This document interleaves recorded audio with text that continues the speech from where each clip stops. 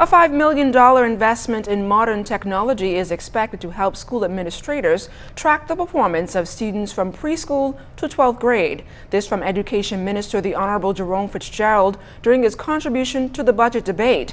He says through a new school information management system, administrators will be able to monitor the progress of each student, giving them a better understanding of their needs. The SMART system is used in over 22,000 schools in more than 45 countries. Fitzgerald says his crucial project, which begins in the new school term, comes as the ministry is working to increase the graduation rate from 50% to 85% by 2030.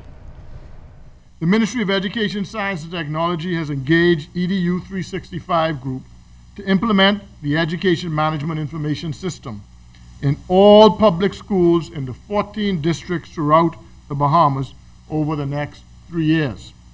The first 30 will be online in September, Mr. Speaker.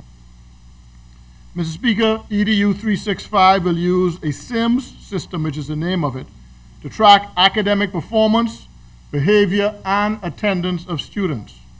The Capital One software tool that is used in conjunction with S.I.M.S mines data from schools, districts, and regions, analyzes the data, identifies trends in order to provide decision makers with real-time view of what is happening, thus enabling us to make data-driven decisions, Mr. Speaker, and to develop a policy and facilitate effective intervention.